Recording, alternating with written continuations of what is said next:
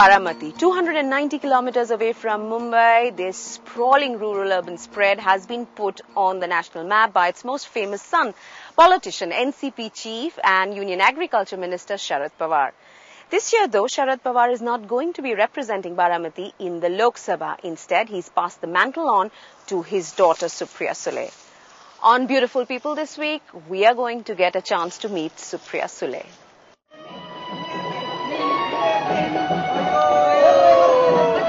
There is a sense of expectation at Katewadi. The village is all dressed up and out to welcome the person who plans to be its new voice. For Supriya Sule, it's a homecoming of sorts. She has spent holidays in the region and claims an easy kinship with people here. But if she has to become a successful politician, that equation will have to change. The political capital she has inherited will have to make way for goodwill and respect that she has earned.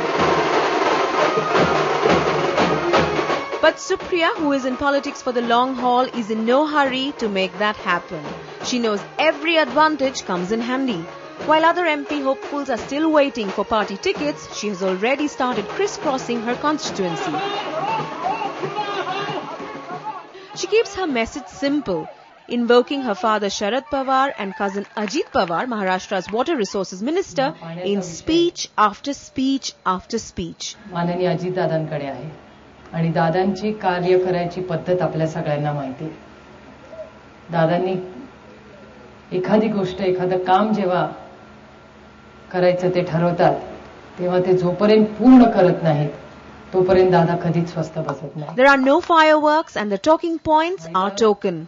सगळ्यात मोठा प्रश्न जो महाराष्ट्राला आज भेडसावतोय तो म्हणजे विजेचा प्रश्न. विजेच्या प्रश्नावर आमचे विरोधक आमच्यावर खूप टीका करतात आणि विरोधकांचं गेल्या 6 महिन्यातलं कुठलंही भाषण मी ऐकलं किंवा वाचलं तर त्यांचं म्हणणं असतं आम्हाला सत्ता द्या, आम्ही 1.5 वर्षात तुम्हाला वीज देऊ. मला त्यांना विचारायचं आहे 1.5 वर्षात कुठली वीज तुमची तयार होते आम्हालाही सांगा, मग आम्ही ते करू. For now, the strategy seems to be to keep it simple, to keep all stakeholders happy and let the family legacy do the talking. Supriya, you've been at it for 2 months now. What are the key things that you're hearing from people? That's my first question. Yes, of course. No, I think people are very enthusiastic. I think the contribution which Mr. Pawar has done and my elder brother Ajit Pawar has done, they're all hands-on here. We have a great team here for the last 40 years. And people are very excited, they're very happy.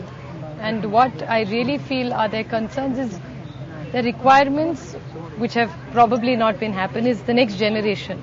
I think some children want jobs, they're looking for some scholarships.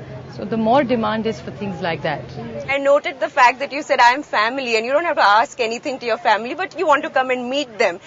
The question is that given the fact that this is from where Mr. Pawar, both your father and your cousin have won different elections over the years, and this is seen as, pocket borough, a personal fiefdom, call it what you will. But the question is, what are the challenges then for a person like you when you come contesting? Is delimitation in the new areas a challenge?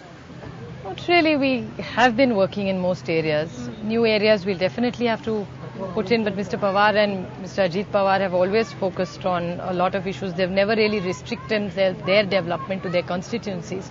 They've always looked beyond the borders of their own constituencies always. But I think the real focus for me, challenge would be to try and match up to the expectations. Because they are both very hard-working, very committed, they're 24/7 available to people, and trust me, I don't want to sound because I'm family, but they've done a wonderful job. Supriya, we're going to let you walk through the village a bit and then... I don't think we're walking to the village. Let's do lunch and then do it. Thank you. Thank you.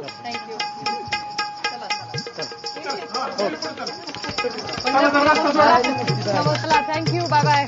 Tata. Prashant. That is lovely.